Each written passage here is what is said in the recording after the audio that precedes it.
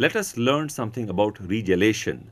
Regelation was discovered by Michael Faraday, and it essentially is melting of ice under pressure and refreezing when the pressure is reduced. Let us try to see this with a very simple experiment. We need an ice cube and a fine cotton thread. Take the thread and hold it over the ice cube. Apply pressure on it. After some time, you can pick the ice with the thread. This is because the thread sinks into the ice and the ice gets reformed on the top. This is essentially due to regelation, but other factors such as the transfer of heat and tension in the string also play their part. Regelation is the reason why glaciers flow like rivers. The water at the base melts under pressure, allowing the glacier to slide ahead.